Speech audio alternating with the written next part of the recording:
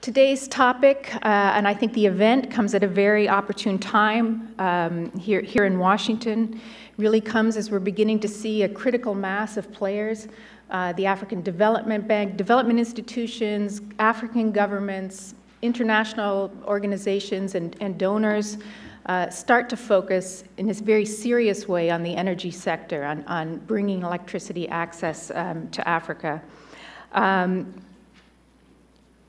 Obviously, there's been a recognition, long-standing recognition, that energy and electricity access has had a tremendous, or the lack of, has had a tremendous drag on African growth and on improvements in human development in education, health, livelihoods, and poverty alleviation.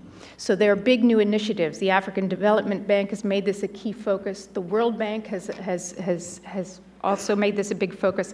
The International Finance Corporation, a huge amount of its Africa portfolio is focused on energy and power generation, sustainable energy for all, and most recently the U.S. Power Africa Initiative, which is really the first time that the U.S. has begun to focus its efforts on kind of the private-public partnership in driving electricity access.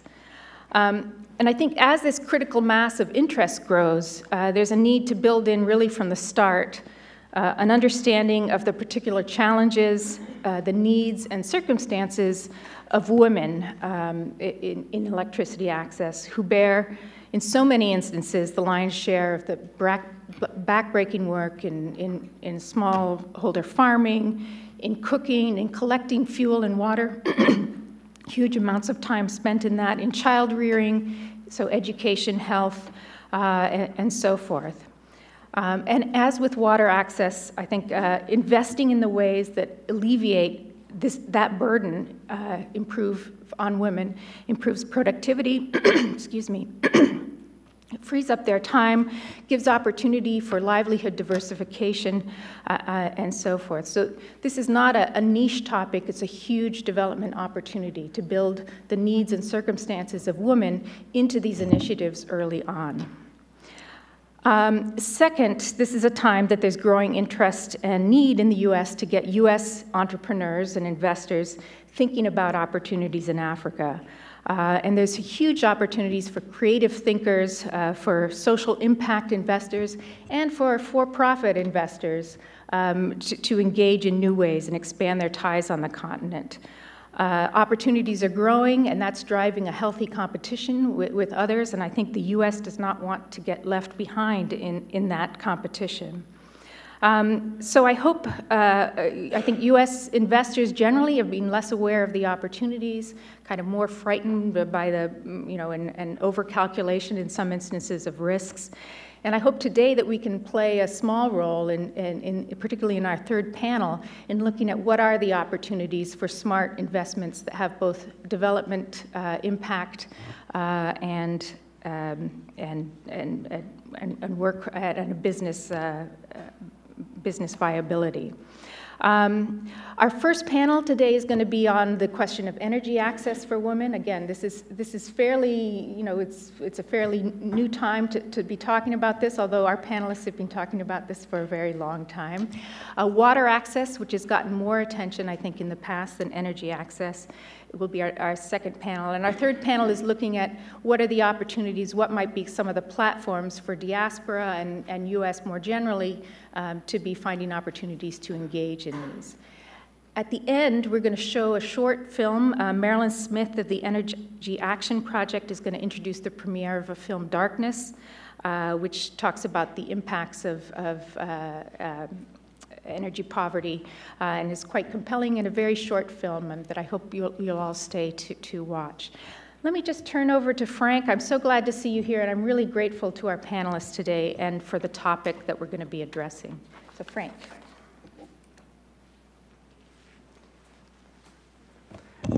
Good morning, and welcome to CSIS. So Jennifer has provided the substance and play-by-play. I'm here to do the color commentary. And let me just tell you, when we first started talking about this and the fact that we rescheduled it, so I thank you all for turning out on our postponed event. And when I saw the weather this morning, I actually thought that the next time we do this, it'll be energy, water, and weather forecasting. Amazing. We do expect, because we've gotten a number of emails, that folks coming in, especially from Northern Virginia, are having horrible trouble getting here. So I expect that the crowd will fill out, but we just thought we needed to get started. Let me just say, it's been a great progress that we've made moving this forward, but it really was Tim Rishinda, and I've got to say the same thing that Jennifer said in terms of Lawrence Jones. So I've known Dr. Jones for several years now, from when he used to send me emails about Liberia, and then we started talking about energy issues. I serve, and I'm proud to serve as an advisory director on his board. I'm also on the board of the Nomad Foundation, and like a lot of other NGOs, we work in Niger with the Tuareg. And NGOs frequently think that they've got it all covered, right? So when we first went into this country, these are nomadic herdsmen. They need water, they need medical facilities, they need food. So we started food banks, we bought cattle and goats, right? We drilled water wells. These are all good things. We built schools and medical facilities. And we found quite early on that even though we had the schools, people weren't coming to the schools. And the reason was the children spent so much time pumping the water well and then carrying the water in buckets and jars back for their irrigation and to feed the families and their crops and also their animals, right? So then we put in solar facilities, which, so solar pumps were actually a good thing, so the water was flowing 24 hours a day, practically. It freed the children up. And we found that it actually helped spur an entirely new industry of solar panel assembly, installation, and then maintenance and repair. So these are all good things. Children still weren't coming to the schools. So I've covered kind of the energy and water piece, and then we got smart enough to go to the women and mothers of the groups that we were dealing with, and they said, you know, if you would add breakfast to the curriculum, the children will show up. And so sure enough, by doing something similar or simple like that, now we have the schools full as well. But it's been an extraordinary experience. Lawrence, anyone that knows him, this notion of enthusiasm that's undaunted and persistence and substance is just a joy to work with. And Tim and Rishinda the same way. So we're really looking forward to this day. I have found throughout my career that humility, listening, and learning are always good things. And I don't want to lose that, so that's what I expect to do for the remainder of the morning and come off better for it. The first panel, as Jennifer lined out, so Rishinda is going to moderate the first panel. I'll introduce her and then let her introduce the panel. In your programs, there's actually an extensive bios on all of our speakers, and it really is an extraordinary group. But Rishinda Van Leeuwen is Executive Director of the Energy Access Initiative, and she leads the UN Foundation work on energy access and its engagement with the UN's sustainable energy, the Energy for All initiative. She founded and leads the United Nations Foundation Energy Access Practitioner Network, which was launched back in 2011. She joined the UN Foundation in 2010 from Global Energies. It was a global renewable energy private equity firm where she led its work both on commercial, emerging markets, and renewable energy investments. She also served as a founding board member for the Good Energies Foundation, focusing on the application of renewable energy technologies for poverty alleviation in developing countries. And prior to this, she served as executive director of Trickle Up. She has extensive background and knowledge on this subject, as do all of our commenters and panelists today. And I'm so grateful that you're here today. I welcome you to CSIS, and Rishinda, take over the program at this point, and we'll be back to join you later. But thank you all for coming. Thanks very much, Frank and Jennifer, for those kind introductions, and to all of you again for joining us for this really important discussion today. Before I introduce the panelists, I just want to say a couple of remarks to set the stage a little bit further from the standpoint of sustainable energy for all, and I hope that Venkat in particular will also contribute to talking a little bit about the broad scope, because I recognize that some of you may be coming slightly newer to this subject area. And so just by way of background, some sort of high-level framework setting. Globally, there's still about between 1.2 to 1.3 billion people globally who don't have access to electricity, and the development benefits that derive from having that access.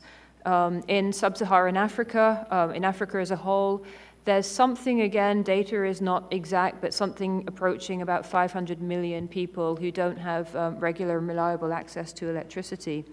And it's predominantly, but not exclusively, a rural issue.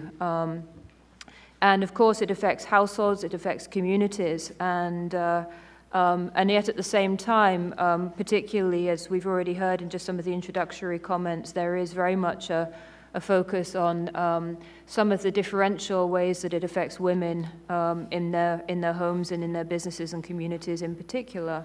And we're going to be talking a little bit about that particularly, and I'm delighted this morning to have three just tremendously experienced panelists to help us sort of unpackage that issue and really to talk about why, in fact, we should be focusing particularly on women's experience, but also on the flip side of the equation, what women have to offer, what are the opportunities, how women can engage in being part of the solution, and not only in terms of being the beneficiaries, if you will, of improvements in their local environment and their household access. So without further ado, I'm delighted to introduce our panel this morning. From my left, Venkat Ramanaputi is from the World Bank, and I know Venkat, so I don't want to look to his bio too much, but he's just been a tremendous resource for many years at the World Bank through the SMAP program, the energy program. He's a manager there. He's been a long time supporter, engager, catalyst for a whole range of work on different energy issues. And I'm just delighted that we have two men on the panel as well, because I think women and energy is too important an issue to be left only for women to be speaking about. So delighted to have Venkat join us. The World Bank has a large gender and energy program in Africa that Venkat will be talking a little bit more about as we move forward. On my right, Paula Jackson, who is the CEO of the American Association of Blacks in Energy, and Paula also has a very distinguished career working in the energy industry in a number of different areas. And in particular, through her association, they're engaging through their membership with a whole range of energy companies in different parts of Africa. And again, she'll be talking a little bit more about their experience, in particular, working with her counterparts in South Africa and other countries. And on my right is Bob Healy, who is the, Robert Healy Jr., I should say, who is the head of the Healy International Relief Foundation, who is an entrepreneur, has been a very successful businessman with his family business. And if you need to, or thinking about taking a vacation because the weather is so bad and you're thinking about maybe taking a cruise, Bob is wincing at that, but his business is one certainly to consider if you're thinking of that with the weather so bad. But on his philanthropic side, he leads the Healy International Relief Foundation, which is doing a tremendous amount of work now, particularly looking at healthcare settings, and something very close to my own heart, which is looking at the way that you can help to bring more sustainable and secure energy access into healthcare settings as a way to deliver better maternal and child and community health outcomes. So again, delighted that Bob could join us this morning. And just a note to say that we did originally have a representative from Power Africa as part of this panel this morning as well, and unfortunately he's sick in bed with the flu, so was unable to join us. But some of us who know Power Africa, I think we can perhaps talk about some of the elements that we see going on there as well. So I'd like to kick off with each of you in turn, just giving a few introductory comments about your program, introducing your perspective, and then from that we will go into broader conversation. And also, as you're listening in the audience, we want to have plenty of time for questions and input from the audience as well. So, Venkat, maybe you could kick us off. Thank you very much, Rishenda. Good morning to all of you. First of all, I would like to thank the organizers for this meeting and Rishenda for the invitation. But most of all, thanks to all of you who braved the weather to be here. That shows real commitment. And real commitment is what we need if we really want to make a difference in, the gender equality. Because for too long, of course, people are aware of gender issues. Everybody talks about them, but most of the time we end up just paying, lip service to that, or at a project level or a program level, you simply check a box. So we need to make sure that that commitment actually, seeps into, making a real difference on the ground. And I'm glad to say that at the World Bank, we moved on quite a lot from simply checking boxes to trying to do actual work. And we have now been doing, work in the gender and energy for a long time, but now at the World Bank Group, including IFC and other organs that we have, we actually have a corporate policy of having to put everything through the lens of gender, all the projects, programs, grants, trust fund activities that we do. And I think that's a tremendous change if you compare it with, say, 5 years back in terms of what we were doing and so on. In the energy sector, for a very long time, the activities around gender actually focused on energy access, per se, and also largely in the household energy sector. So it's the issue of basically looking at the impacts of energy access or the lack of access on the women's lives, and the lack of participation on the part of women in the energy programs, and also the lack of decision-making power of women in making choices at the household level. So these are some of the issues that I've been grappling with, and we actually have a number of programs in terms of energy access and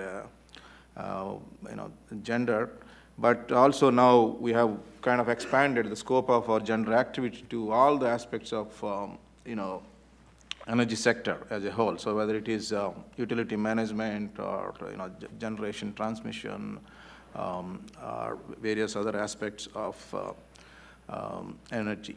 And there are, I think, two issues here. One is to see, what kind of impact that energy systems or energy access has women, but also the flip side of it, what can, an enhanced role for women in the, management of energy projects or programs can actually have an impact on the energy sector. And very often, I think we end up simply looking at the first thing and say that, oh, we need to make sure that the energy projects would benefit women and so on. But I think now the discourse on gender and energy is now also moving towards, saying that, we need to have an enhanced role for, both genders in an appropriate way, so that, we have an efficient management of projects, efficient, achievement of results, and so on. And I think that is what we are, really moving to.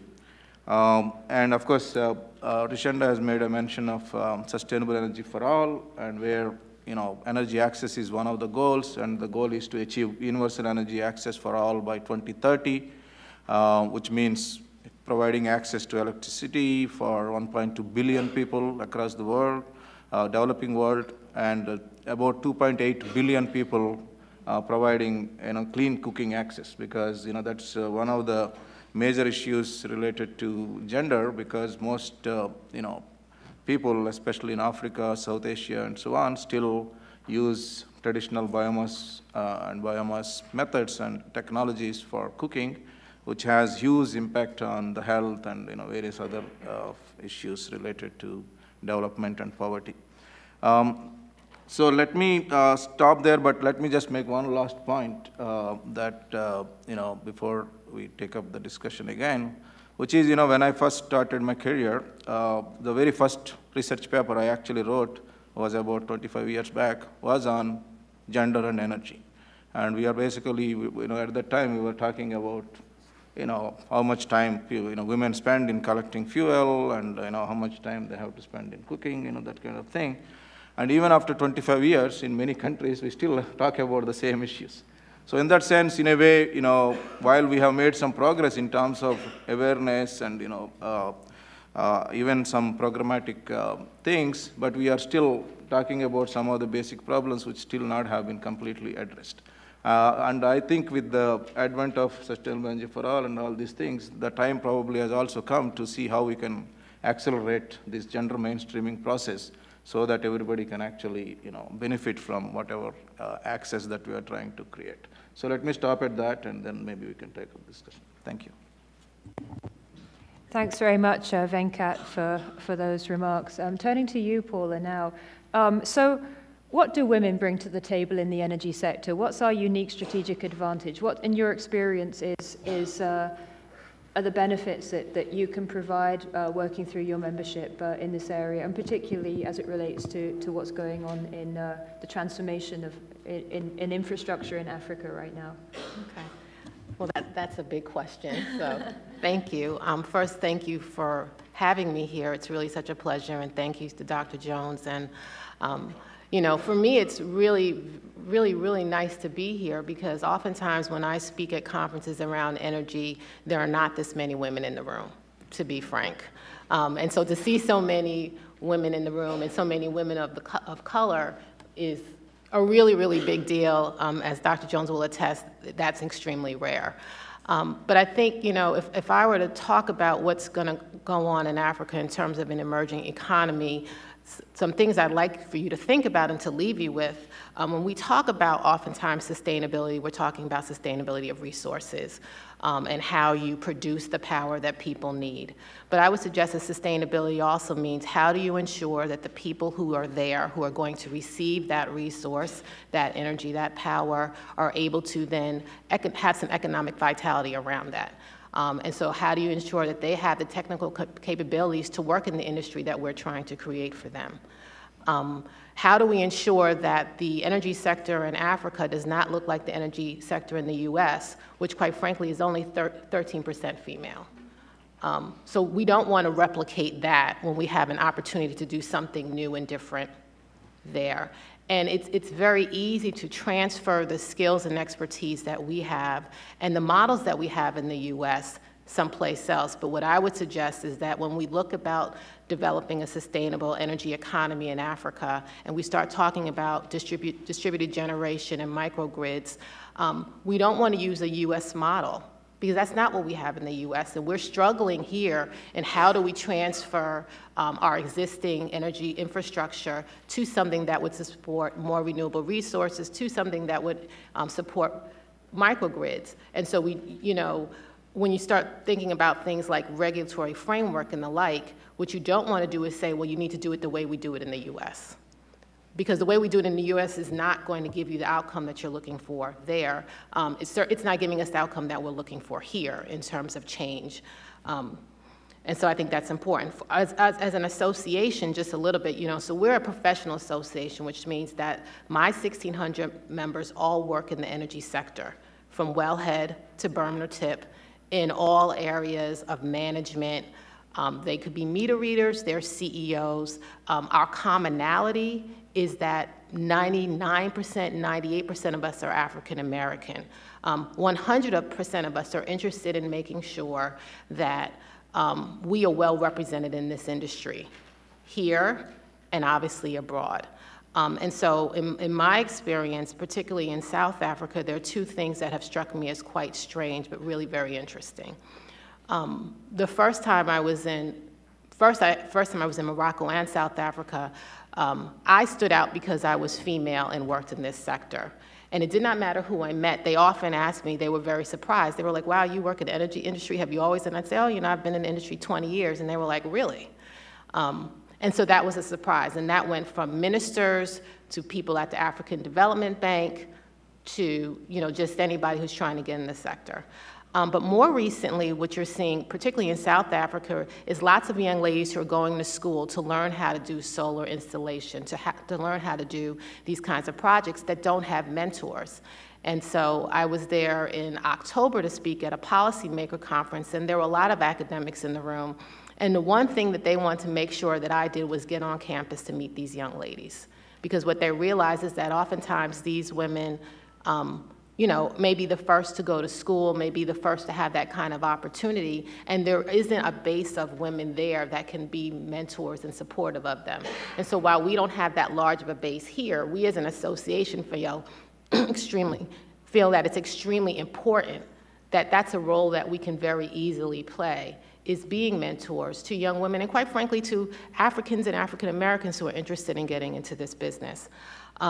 And finally, I would say, you know, when we talk about energy and access for women, I hope that we also talk about the economics around that.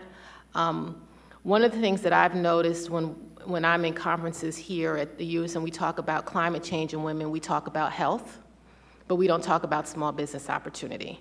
And I think that's a shame, because that's really where the real power is. We absolutely agree, I think. No one would say that we shouldn't all have clean air to breathe and clean water to drink and good health. But if we don't focus on how do you ensure that female-owned businesses or minority-owned businesses are part of that economic engine, then I think we're doing a huge disservice, because in my view, that's really what's sustainable. That's really the most important part about sustainability, is how do you have that longevity so that there's an economic vitality in those organizations, in those countries. I hope I answered your question. Great, thanks so much, Paula. Very rich set of comments and insights there that I think we can pick up in the discussion going forward. But let me turn first to Bob. And Bob, I know that you're doing a lot of work on the ground in Sierra Leone, so can you unpack that a little bit further for us in terms of how you are looking at gender issues in the context of your work with hospitals and energy access there? Certainly. Well, first off, thank you all for braving the weather. Rashenda's right in the other half of what I do. If you want to go to Miami or Florida and get on a boat, I know a guy, so can help you out. But I have to tell you that I wouldn't rather be anywhere than here today, because while we have a lot of other businesses in my family, this has never worked for me. I enjoy this greatly. So the Healy International Relief Foundation has primarily been in Sierra Leone, Africa for roughly the last 10 to 12 years, right towards the end of the Civil War, if any of you are familiar with that portion of West Africa. By and large, what we found is that although the entire population certainly suffered, the greatest piece of that population that suffered is women. There's no question about that. You know, as has been illustrated by my other panelists and by Rashenda, women bear the brunt of the labor around the household, particularly in rural areas. Women are delivering in childbirth.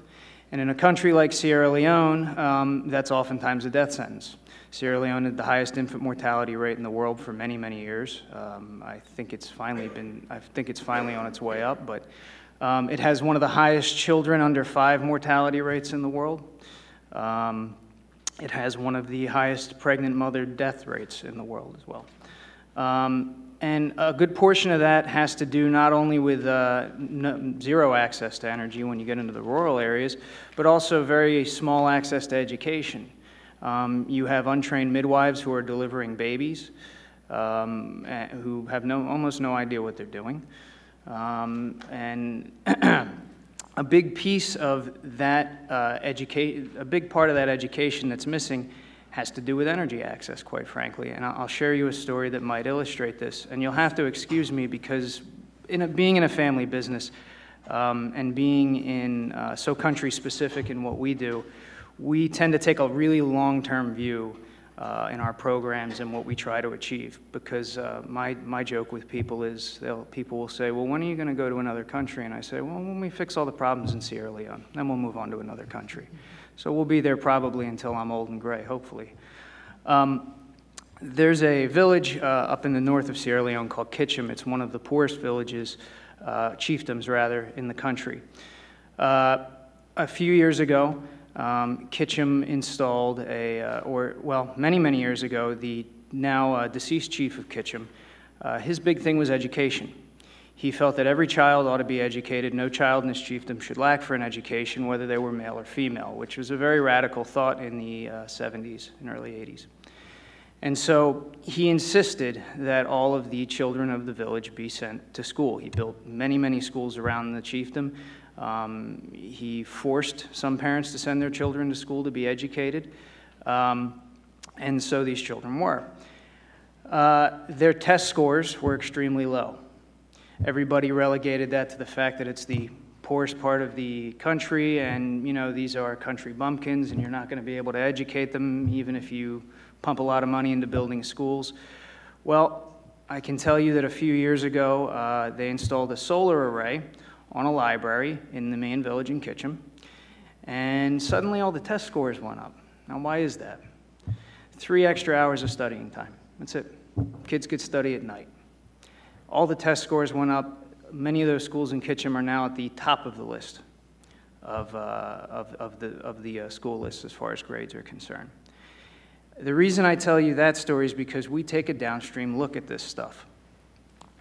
How many of those children, particularly young girls in a rural area, will get with that extra 3 hours of education, because of the benefits of having access to energy, will now go on to, instead of being living out their lives the way their parents did, may now go on to Freetown, to the university there, or perhaps to another university in Africa, or maybe even in London or the US.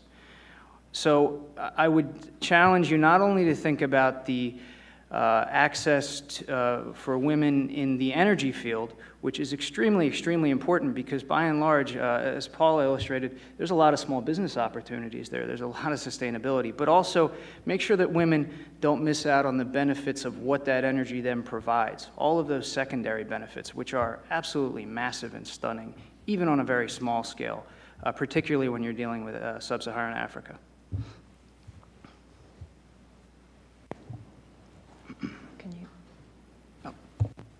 Thanks, Bob. That's a great point to sort of throw the discussion open a little bit more, because sort of looking back to the work that we're doing, we've talked a little bit about the Sustainable Energy for All initiative, which is an initiative of the United Nations and the World Bank Secretary General and President. And if you're not aware, the UN has actually declared 2014 to 2024 the decade of sustainable energy for all.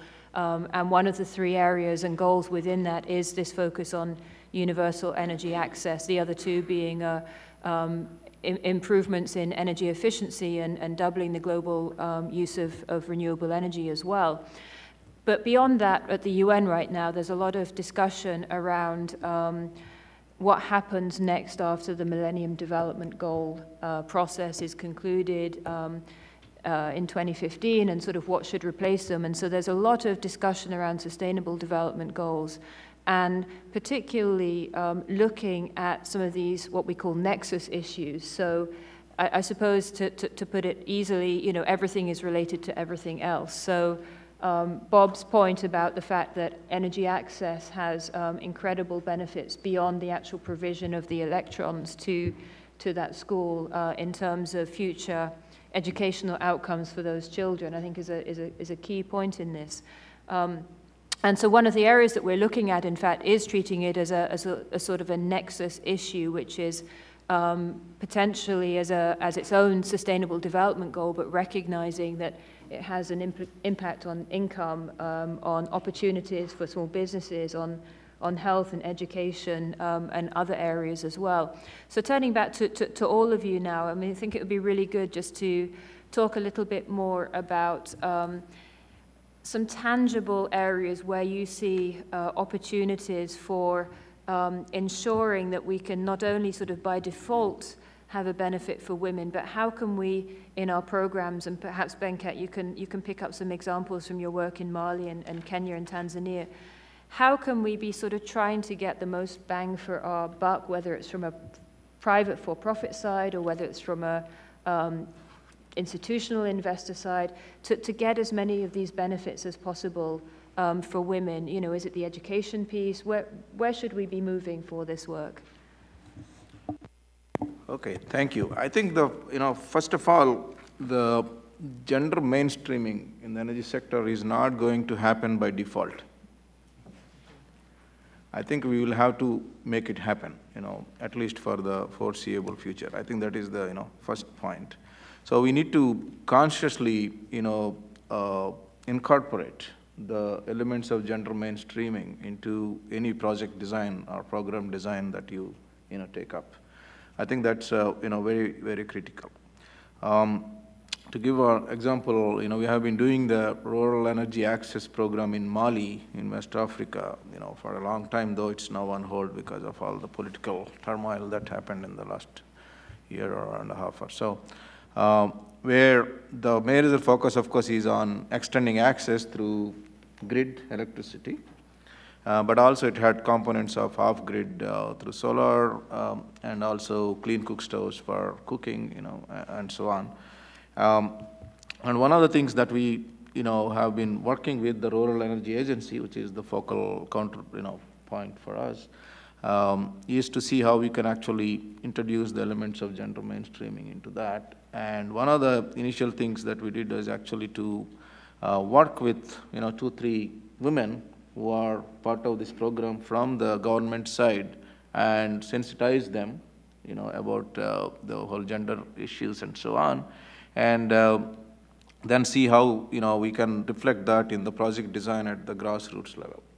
And after a year of that kind of activity, one of the things that happened was that the Rural Energy Agency actually decided to employ one of those 3 women as a gender specialist, to all the rural energy programs that they're doing, which, in our view at that time was a tremendous achievement, the clear recognition that there is a role for somebody like that to play in a project implementation, I think is a huge advancement, as far as their mindset is concerned. So that's a very, concrete example of, how we could actually make that, difference. But there are, many, many examples. In fact, I have a, list here, the LPG program in Indonesia, which is touted as a very successful, program, has, documented evidence in terms of the difference that it made to women. And then we have, the urban South Africa has some examples. We have Mali, I already mentioned. And also in terms of the entrepreneurship, providing electricity access to, women entrepreneurs, has improved incomes in Zanzibar, in Tanzania. So there are a number of, examples that are out there. But the thing is, they still tend to be small, somewhat isolated examples of success, and they're still at a pilot scale and all. So the challenge really is, how do you really take this whole thing to scale? So that is really the challenge. And as we are now under Sustainable Energy for All, talking about in the next 15 years providing energy access to 1.2 billion people, you're really talking about scale, right? I mean, so when you basically do that kind of scale up, how can you actually ensure that the gender mainstreaming is an integral part of that is one of the challenges that we, going forward, we need to, tackle. I would say that probably the first step would be to make sure that you include them from the very beginning. We heard 2 stories today that I think are really quite telling. So we start out hearing about a story about children not going to school, and the way to get them there is to provide them breakfast. And the only way you know that is that someone actually went and asked them, how come you're not sending your kids to school? And then we hear another story about students not doing well on tests, and then you discover, well, all you needed was a light bulb. And so the hardest thing to do really is to include people from the very beginning. And so if you're trying to respond to the needs of women and make them a part of this process, that means you have to have them there when you start thinking about whatever it is that you're trying to develop and find out what their immediate needs are. And I would suggest you look for the low-hanging fruit, right? Because that's how you get the buy-in. So if the simple thing is, look, I just need some electricity 5 hours a day to do X, and we're able to accomplish that very easily and simply, then it's really easier to then keep them engaged as you try to build this out and move forward. But I won't suggest to you that that's an easy thing to do, because I don't think it is. People, we all know, we all have multiple things that are our priorities in our day-to-day lives, and how difficult it is to engage people on something that I may think is important but may not be at the top 10 of their list. But if you make the effort to include them, I think then the rewards you'll see way far beyond what you could have possibly imagined. You know, just thinking when you talk about inclusion and scale, you know, I would say you've got to look not only to those two things, but you have to look to, well, I can give you a specific case, frankly, banking. And the reason I tell you that is, you know, in Sierra Leone, we're very blessed that they have a gender affairs office within the government that is very, very active. I know the head of it very well, and she's extremely fierce, very fierce woman. And so they've been the country's been very fortunate in providing forums for women business owners to get together and share ideas. I was very blessed to be able to be present at one of those forums, and almost categorically, the first thing I got told when I said, well, okay, what's your biggest need here? What's your biggest problem? Is banking. And there were many women-owned business. There were a couple who were solar installers, you know, I mean, just as an example. If you are a single woman in Africa, at least in Sierra Leone, good luck getting a loan. I mean, minus a microloan, but these are women who have taken that microloan and built their business, and it's a small business, but they're profitable. And the only way they can go in and get a loan with any reasonable interest rate or any size of money whatsoever is their husband either has to come, and he's the signer, or, God forbid, you're a single mother or you're a single woman, you can get a loan, but I guarantee you it's not at an interest rate that you can do business on. So I think some attention has to be paid, and I don't present to you any easy, quick, silver bullet fix to that, but some attention has to be paid to access to capital for women business owners to be able to expand and grow their business. That's the only way you attack scale on that end, in my opinion. Thanks very much, Bob, on that. And for those of you who might be tweeting, I think that's eminently tweetable, because this is something that we hear time and time and time again from women around the world, which is make it easier. We want to grow our businesses. We even talk about the sort of the missing middle of access to capital for the SMEs. We've got it as far as microfinance is concerned, but there's still so much more that can be done in helping women even get beyond that doorstep of access to capital, whether it's through the bank or through other arrangements to be able to grow their businesses. You know, women are great at running micro enterprises, but they don't have to stop there. And they want to grow their businesses, and that's something that we hear, you know, from many different parts of the world, which is it's just still way more of a struggle than it needs to be. So hopefully somebody can put that into 140 characters or less. So coming back to this, Paula, you had talked also about sort of some of the ways that you mentioned about the girls getting the education. And we've heard in my work, you know, we know that some of the best solar technicians out there in Ethiopia and Uganda are women. And we hear that they've had to struggle to be accepted initially, but when they're on the job, and they're actually more dedicated oftentimes, they're more eager to learn, and they're really, really persistent. So how do you think structurally, you know, do we have to wait a generation until the girls that are being educated now can sort of help to take over? Or how do you think we can address this in a way that we can make an impact today as well as tomorrow? And I'm sorry, that wasn't the questions that we had on the cheat sheet before we started, so I'm throwing her a little bit of a curveball. That's a good question. That's a tough question. You know, if I had a simple answer, I think the energy industry in the U.S. would look a lot different, and it doesn't. You know, I would say that part of this is time. I would not suggest waiting a generation. I don't think you have a generation to wait. You know, the world is changing, and there are going to be more young women, young girls who are going to be getting into industries across the world, and particularly in Africa. But I think that we need to particularly as Americans who are either investing in projects or who have influence over those investments in those projects, you know, you can exercise that influence in a myriad of ways. And one way is to ask the question, so what are you doing if I'm going to invest in whatever it is here to make sure that women are a part of that project or a part of that workforce or trained or educated, et cetera. And you really just have to ask the question. It's not even really that you have to make a demand, because typically asking the question is enough of a hint for somebody to kind of get that they've got to do something. But I think for us, a lot of times, it's a hard question to ask. And I would suggest that this is very similar to when we talk about here about diversity in our workplaces. It's not until someone actually brings it up that people start to think about it. And yet sometimes we're afraid to bring it up. And I think that that's a problem. I mean, you know it's not diverse. You know, in my professional career, and this is an example, I worked at a company, and at one point we were hiring, and I would always hear, you know, we don't have African American engineers because we can't find them. And so I would say, okay, so if I find some, you'll consider hiring them. And it was kind of like, okay, yeah, we would absolutely do that. But it took me to actually mention it because it just wasn't on anybody's radar screen. And so I think we have an obligation to at least put it on somebody's radar screen to say, so what is it that you're going to be doing to be ensuring that you have more women as part of this workforce, to ensure that you have a work environment that is going to be welcoming.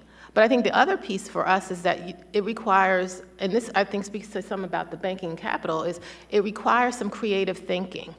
Everything can't happen and be done the way we do it here.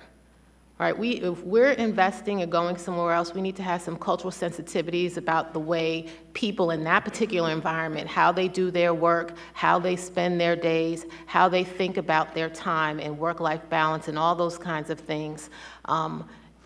And in that, I think then you'd be able to get people to think about how am I going to be more inclusive. But if we're trying to take the model that we use here and dump it somewhere else because it works well for us, I think that you fail at that. I don't think that works very, very well. And so I think we need to be very creative in terms of how are we going to bring more people in, and particularly get more women involved, but we're also going to have to give signals that that's important to us so that someone understands that that's one of your priorities. Great. Do either of you want to take that on? Yeah, let me make a small comment here. I mean, talking about diversity, yes, I mean, having more women in workplaces is definitely a start. But I think it's not simply a question of numbers. It's also an issue of, mindset. Here, of course, in an urbanized setting, in a developed world setting, we probably take some of the gender mainstreaming issues for granted. But, in the last 1 month, the most profound gender statement I had was from an ex-congresswoman who said that the American public is not ready for a woman American president. So I said, oh, okay, so we need to make some progress here as well. So it's not simply there's some remote area in Africa that we are talking about. So there are two parts to this challenge, in terms of, okay, we do these numbers, we help women access to finance, improve their businesses. That's one part of it. But there is other part which is to work on the cultural mindset, which is a centuries-old process. Because one proposition that I always make in this thing is you can't simply claim that you are mainstreamed in gender while you are not independent in any way, in any other aspect or any other sphere in the society that you are working on. So the energy mainstreaming cannot be independent of everything else that happens in the society. So in that sense, of course we make a lot of efforts in the energy sector to gender mainstream and so on. But the progress you can make if you really don't work on the other parts of the society is only going to be marginal. So that is where it's very important to have this integrated approach where the education, the health, all the other sectors that have linkages to this and the nexus that Rishenda is talking about is extremely critical. Because we simply cannot say that, okay, from the energy sector perspective, we are doing what we can do, and then we leave it, then it's a very, very slow burning, slow progress that we can make. So let's come back again for a moment to the sort of the nuts and bolts of energy access. Again, recognizing that not everybody in the audience may be so sort of familiar with the technical issues. Maybe we could just spend a few minutes, and then we'll throw it open for questions to come back and sort of walk us through what are we talking about when we're talking about access to energy and women's involvement, particularly, let's say, as a beneficiary or the customer if they're purchasing the service. What specifically are we talking about? Are we talking about the design of a small-scale solar solution that meets women's needs? Are we talking about powering the appliances that they're working with? How are we looking at this sort of in a tangible, practical way? I know Bob can talk a little bit about some of the healthcare settings and specifically how, you know, we talk about saving women's lives, but specifically what kind of interventions are we looking at when we're really sort of coming back to, let's walk it through at the level of the woman, whether it's in her community or in her household. What are the solutions that we're talking about? Well, if to break it down at a very basic level, if you're talking about a woman, let's say, who's about to give birth, then energy pervades the entire process, and access to energy is normally a life or death thing. So, by and large, the nearest clinic or hospital is extremely far away, so that's one form of energy. It may not be renewable. You're talking about gasoline or diesel, but she's got to be able to get there, and she can't walk, by and large. So you're talking about having access to vehicles for women, or at least some sort of ambulance system, which doesn't exist right now. You're then once you get somebody to a hospital to treat them, whether it's for pregnancy or something else, keep in the pregnancy vein, then you're talking about having to do all of the workup and tests to find out where they are, how far along they are, how's their health, what's their background. By and large, those records don't exist. I mean, you're talking about having a computer system that requires a lot of energy, and frankly, when you look at a hospital, a computer is about the last thing a doctor or nurse in a third world country is going to tell you they need or want there. They want maybe an X-ray machine. They absolutely need machines to sterilize all of their instruments, because that goes back to sustainability, because you can't throw everything out. You've got to reuse everything that you can. You know, and a lot of the clinics that we saw by some very high-end organizations that are out there doing a lot of good work, their sterilization technique's a brick furnace, which does work, but it's not optimal, I can tell you that much. You know, once you've actually delivered, you've got a recovery period. If there's any sort of complications, you're talking about massive needs for everything from just basic electricity to, being able to run out from whatever clinic or hospital you are to get whatever medications are needed back to there in a timely manner. And, you know, keep in mind, every minute that you deal with a pregnancy complication, that woman or that child gets that much closer to not making it. So time is extremely of the essence, and being able to have a rapid response to all these things is extremely important. All that requires energy, whether it's being able to power up a cell phone to make a call, or whether it's being able to get in the car and head down the road, or whatever that is. You know, so, you know, on our end, we deal a lot, our foundation, particularly in several of the hospitals we deal with, deals a lot with generators. It's not sustainable, it's not optimal, but it's what you have. You know, you've got some hospitals that are starting to put in solar arrays. It's expensive. It's a lot more expensive than it is here, by and large. You know, and then you have the issue with what happens if it breaks. How do you keep it repaired? You know, I can find you a guy to repair a diesel generator in Sierra Leone. It's much, much harder to find you a man, woman to repair a solar array and to get them out there in a timely manner. That's pretty much how energy pervades that sort of a process when it comes to healthcare. I mean, I think I would say that, you know, in every step of the process, there's probably an impact to women. So, you know, access to electricity is really not gender specific, obviously. Everybody, you know, the real thing is that everybody needs to have it. But there's so many different things that are going on when you talk about access to power in a place where there is no power. So you're talking about building a grid. You're talking about what is the regulatory structure of that grid. You're talking about serving a customer base who may or may not have the ability to pay. And so how do you, one, make sure that whoever's providing that service is profitable, if that's, you know, if it's a privately owned entity. It's about making sure that that power is reliable so that you're not having rolling blackouts. And if you do, people kind of know if it's from 2 to 5, I'm not going to have power. I know that, not that just, you know, one day it goes dark and I have no idea when it is or is not going to come on. It's about education. And so, one, the education that people can get because they have access to electricity, but it is also about giving people education so that they can work in what is an emerging industry. And it may be building a solar array, developing, installing a solar array, but it's also about grid management. It's about accounting and business. I mean, there are so many things that are kind of weaved into this industry that you've got to think about and that I think women can play a role.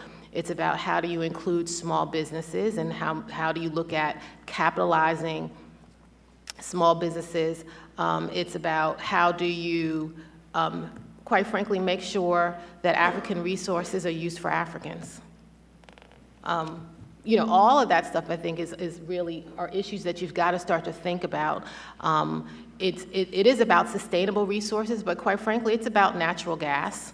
And I think, you know, we've got to talk about base load, and so how are you going to ensure that even in places where you have microgrids, whether it's solar or wind, there's some sort of backup source. Is it diesel? Is it gas? Is it hydro? What is that? And if they're using water to develop power, let's think about then all the other things that we need water for, and so that we're not having water constraints because we're using it for one particular thing and taking away from something else. And let's, you know, and understand that some of these generating factors need water anyway. And so it's all that kind of balanced stuff in terms of just the industry grid development that we have to be very, very clear on. And all of the things that feed into that. So to me, it's about understanding what is the supply chain and the procurement process. And you know, it's great to be able to develop the solar array, and I could be the solar array developer, but it might be better to be the person who builds the solar panel, right? Or build the bolt that puts that solar panel, you know, the photovoltaic and things. So, you know, you got to understand what that supply chain is so that there are all these kinds of opportunities that we're laying out for people to be able to take advantage of, but then how do you educate them? How do you make sure that they are aligned, involved, interested, prepared, and so on and so forth. And then, at least for us as an association, our job is to figure out how do we support that effort, right? My job is not to do it. My job is to figure out how do I help you be successful so that you can do it, so that when we go back to whatever it is that we do, that's still running and you have that kind of opportunity and economic viability. Thank you. You know, there was a mention of the solar repair. You know, one of the powerful examples of what actually women can do is the Barefoot College in India, where, you know, a number of, in fact, thousands of illiterate, semi-illiterate women actually were trained in the solar assembly and repair, and many of them actually have gone on to become entrepreneurs, and now the, you know, activity has also spread to Africa and many other, you know, regions. So that's a very good example of actually what, you know, can be done. But again, you know, you need a huge multiplier there. You know, it's, you know, we need several more thousands of such, you know, examples to really make a, you know, difference. I think both the panelists here actually have spoken about the access at a kind of a micro level. So just to kind of unpack it at a slightly, you know, broader level, when we are actually talking about access, we are talking about broadly 4 things. We are talking about access to electricity, because electricity is a versatile source that can do a number of things. And then we have the access to clean cooking. Basically now mostly people use what we call solid fuels, biomass, coal, charcoal, that kind of thing. So how can we basically move them towards more, LPG, electricity, and those things. Then we have what we call the productive applications. You have 2 categories there. You have economically productive applications. So how do you ensure access of energy to, say, agriculture, small-scale industries, or cottage industries, so things like that. And then you have the socially productive, applications, whether it is energy access to community health centers or community centers for people to get together, or schools, some of those things. So these are the broad macro categories that we talk about when we talk about expanding energy access. And within that, of course, as Paula mentioned, in electricity you have grid electricity, you have off grids, and now mini grids are actually becoming quite popular across Africa, for example. And then in the case of clean cooking, you have a number of options. Even biomass itself, now you have improved advanced stoves that actually take care of some of the health issues that we talked about. Then we have LPG, we have electricity-based gadgets, a number of things. In fact, if some of you have followed Kirk Smith, who is a well-known expert in the health and energy, one of his recent formulations is that he's now recommending that if you really want to address the health issue, which is, in the case of biomass, is 4 million deaths every year, premature deaths every year due to exposures to indoor and outdoor air pollution. So he's basically advocating now to move towards electricity where you have reasonable supply. Of course, the problem is in most countries you don't have reasonable supply in the rural areas. But that is where if you can, for example, combine off-grid electricity solutions and then move the cooking to electricity, that's perhaps the best case scenario in terms of addressing the health impacts for women. So that's, so this is the kind of, formulation we also have under Sustainable Energy for All, where at the country level right now we are engaged in developing what we call investment prospectuses, in terms of increasing access. So this prospectus essentially would come up with a number of investable projects, programs, and activities that if all, if they found the finance required and they are implemented, would actually help the country reach the universal energy access goal, by 2030. So in this process, again, all these categories that I have mentioned, obviously there is a strong role for gender mainstreaming and creating appropriate roles. And also let me add here that when we talk about gender mainstreaming, we also, of course, always equate it with basically increasing the role for women. And given the relatively the relative roles women have in the societies, that's very appropriate. But in the context of the energy project itself, the way we see it is that you need to basically have what we call appropriate roles for both the genders, in terms of managing, designing, managing, implementing, those programs to basically maximize the, impacts. So that's, very important. So in each of these categories, we could actually look at specific roles for women and men and, and so on. And then we basically need to make sure that is reflected in the design of whatever programs that we do. Great, thanks everybody. So in the few remaining minutes, I want to turn it over to you now for any questions or comments. And in the interest of time, if you could just say your name, your organization, if that's relevant, and keep your comments short. So we'll take three questions. So start here in the middle. And there's a mic, so 3 quick questions and comments, and then we'll turn back to the panelists. Good morning, ladies and gentlemen. Thank you so much for your presentation. My name is Rosemary Seguero. I'm a president of 2 companies, a non-profit company and a profit company. And I want to thank CSI for this wonderful event. And the most person I want to thank is President Obama for the Power Initiative, because I'm involved into the Power Initiative, and being involved is I'm an African woman born and raised in Africa. I'm from Kenya. I'm focusing on rural area ratification because rural area people have been ignored in Africa completely. They are the ones who are given the worst things they can do, electricity, stove, and whatever. I'm advocating and I'm part of the bill on the Hill. I'll share with you what I sent Congressman Eddie Royce on the bill for Power Africa. What I wanted to comment was what he said about education.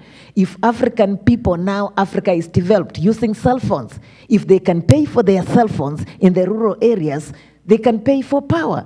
Looking at farmers, women cooking with electricity, no stove. We want actual power in the rural areas. We want actual power in the schools. We want actual power in the clinics, like he said. Using power in the rural areas, investors say, we can't invest in rural area because they are not going to pay for the power. Those people can be educated. If they can use cell phones, they can use power and pay for power. So why can they be given really power instead of a stove or a generator to use? So how do we work with the President Obama initiative? I'm great. It has involved us as civil societies, and I'm so happy as an African woman I'm involved. Coming to World Bank, I was the first, my company was the first company to write a missing middle concept. In our missing middle concept was about women, was about solar, was about energy, was about water.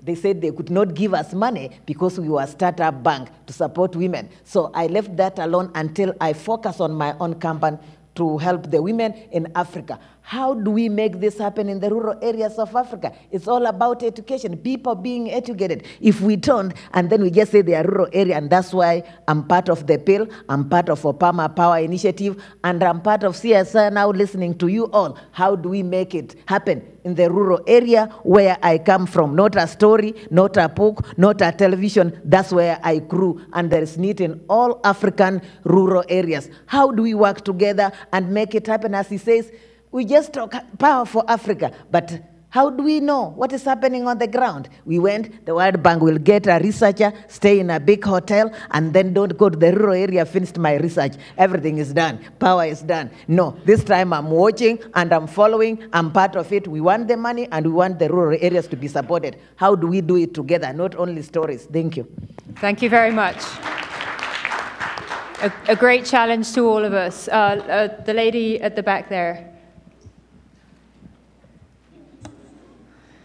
Thank you so much, panel, for your insight. I'm Courtney Vaughan, and my company is called Gulf Lady. We do have an energy sector. I actually wrote the 5-year strategic business plan to institute the West Africa Electricity Power Pool on the World Bank on contract for 2006 and 5 years later. But nonetheless, and I've worked in over 40 countries. Many of them are African societies. Energy sector is just one of what we do. I'm an investment banker that got into development banking. And listening over the years to the various comments about Africa and energy and women, and even today, it seems as if there's a disconnect between what the rural state is and the modern state, especially when we speak about energy. Many of what Paula is talking about is mostly from the modern state, and rightfully so. You did say that one has to understand context on the ground, you know, in different countries where, for example, women are involved in energy, have always been involved in many African societies, even if they're just selling coal. That's a major micro, sector where women are involved. It may not be American electricity power, where coal is at another level in terms of modernization, for example. Fuel, women are involved with fuel for transportation and diesel in a major way. So unless we start to really look at the realities on the ground and how to uplift it, I think there will be so much confusion about women in energy, whether they're engineers and things you have to invest in today for the future as the electricity sector evolves and modernizes, okay? So, and then in terms of investment, I do believe that, again, a woman who has her little coal, bags of coal selling in the market, she has made that investment, and I believe that is where World Bank also needs to pay more attention to bring some of the solutions. Thank you. Just talk lower.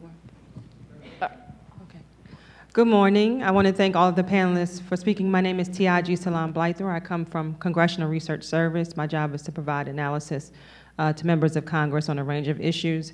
I am a global health specialist, and usually when I'm in the room with energy people, they look at me like I'm weird, like, why are you here?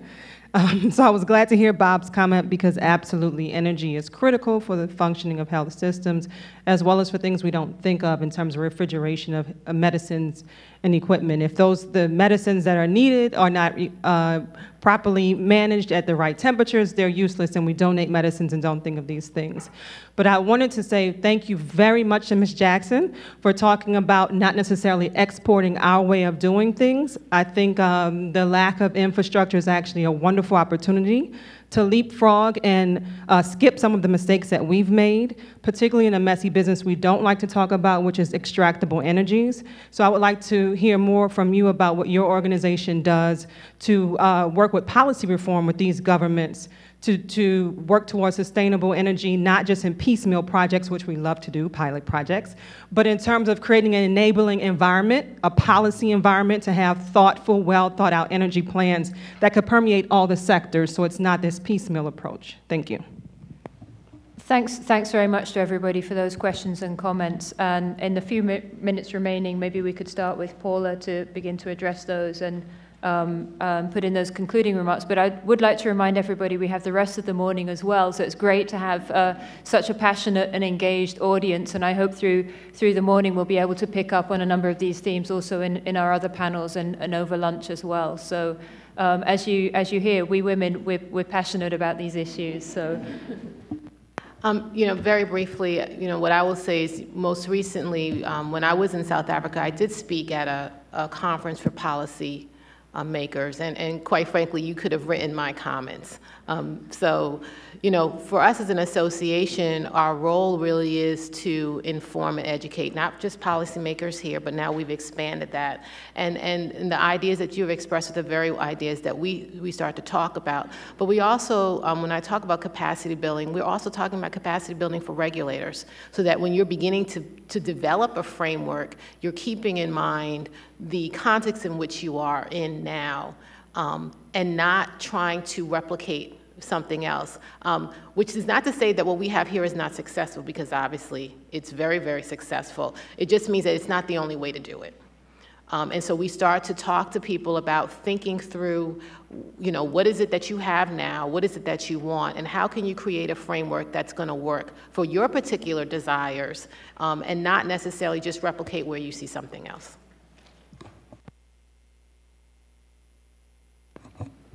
Well, first off, you don't look that strange to me, so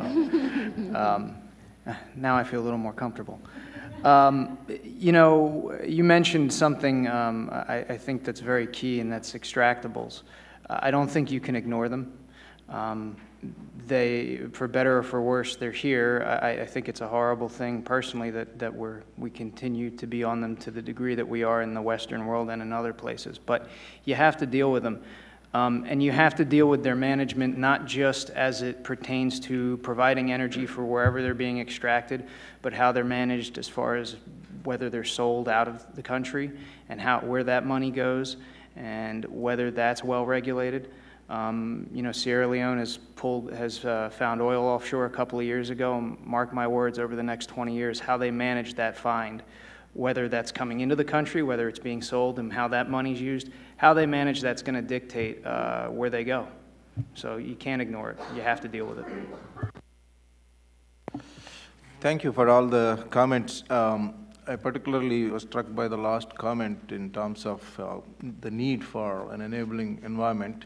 Just to put the whole thing in the context, when we are talking about achieving universal energy access, one of the key requirements there is huge amount of investment. The estimation made by the International Energy Association agency is we need about $50 billion every year till 2030 if you really have to achieve that particular goal. So we are actually talking about large amounts.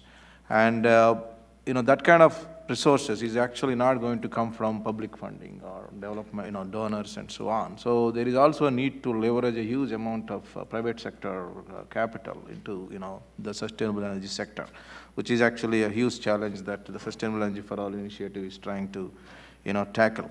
And also, if you want to attract private capital into sustainable energy projects, we need enabling environment. The private sector capital is not going to come into a country or a particular project if it is not going to make profits. So if you don't have the right kind of regulatory environment, right kind of policies, they are not going to be interested. So one of the efforts actually that we are doing in the initial phases of Sustainable Energy for All is try and work with the governments and other stakeholders in these countries to create exactly that kind of enabling environment. But within that, I would also say that within that framework, we also need to make more focused and specialized efforts to also make sure that enabling environment touches upon the gender issues as well. So if you basically need to probably make special efforts to increase the business opportunities for women or increase the access of capital to women, businesses, and so on. So in that sense, we are, especially in terms of scaling up, we are actually talking about a huge challenge and creating the right kind of enabling environment at the country level, at the program level is an important component of that.